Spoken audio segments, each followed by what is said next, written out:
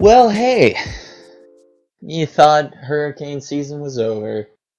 That would be a negatory, Ghost Rider, because Hurricane Zeta. And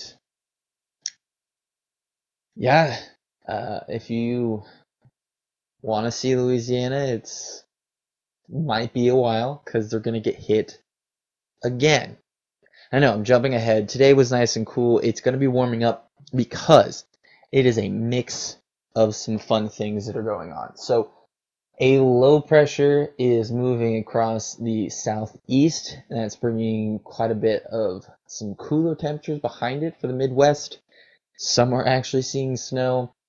That's going to slowly be getting to us by Wednesday, plus the combination of Hurricane Zeta.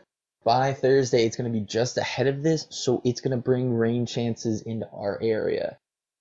Mostly Thursday and lingering a little bit on Friday as it kind of clears out because that low pressure moves the remnants of what will be Hurricane Zeta into our area Thursday and moves it out by Friday. And then Halloween.